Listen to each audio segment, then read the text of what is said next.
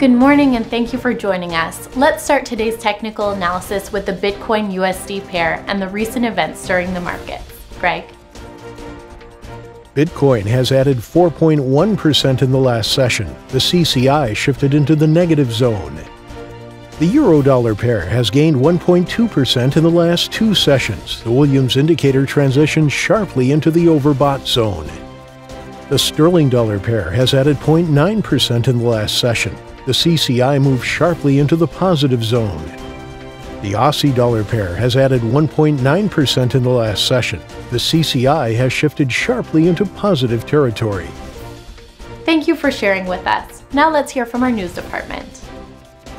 Facebook is launching Shops, a service that will allow businesses to display and sell products on the world's largest social networks platforms.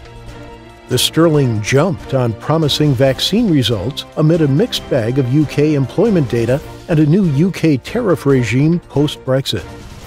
Iran moves to restrict crypto exchanges under currency smuggling laws. Thank you, and now let's go through today's major economic events.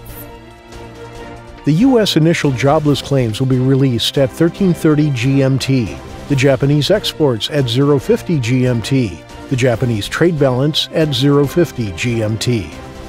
The German services PMI at 8:30 GMT. The Canadian ADP non-farm employment change at 13:30 GMT. And the U.S. services PMI at 14:45 GMT.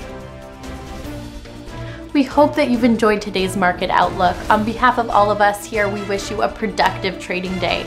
Be sure to join our next review for the latest news and events from the financial markets.